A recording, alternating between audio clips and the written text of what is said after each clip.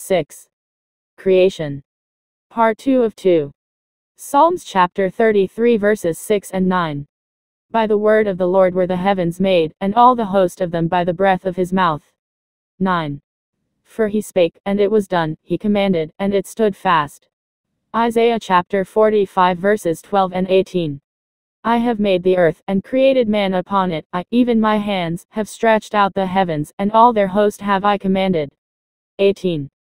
For thus saith the Lord that created the heavens, God himself that formed the earth and made it, he hath established it, he created it not in vain, he formed it to be inhabited, I am the Lord, and there is none else. Acts chapter 17 verse 24. God that made the world and all things therein, seeing that he is Lord of heaven and earth, dwelleth not in temples made with hands. Colossians chapter 1 verse 16. For by him were all things created, that are in heaven, and that are in earth, visible and invisible, whether they be thrones, or dominions, or principalities, or powers, all things were created by him, and for him. Hebrews chapter 1 verse 2. Hath in these last days spoken unto us by his Son, whom he hath appointed heir of all things, by whom also he made the worlds. Hebrews chapter 11 verse 3. Through faith we understand that the worlds were framed by the word of God, so that things which are seen were not made of things which do appear. Revelations chapter 10 verse 6.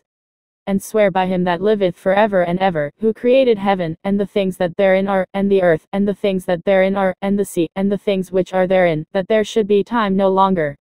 Revelation chapter 14 verse 7. Saying with a loud voice, Fear God, and give glory to him, for the hour of his judgment is come, and worship him that made heaven, and earth, and the sea, and the fountains of waters.